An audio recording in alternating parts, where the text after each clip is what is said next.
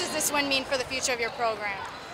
I thought it was a great team win. You know, winning on the road is really, really hard, and we've got a lot of respect for Terry and what she's done here at Auburn. We're all fighting for a chance to go to postseason, and so it's not always going to be pretty, but our kids found a way to get it done, and I was really proud of them. And your 100th victory at Mizzou, how special is this win for you? You know, it's not about me, it's about our kids, and I'm very blessed. I've coached a lot of great kids. We got a great team right here. I got a great staff, so give them all the credit.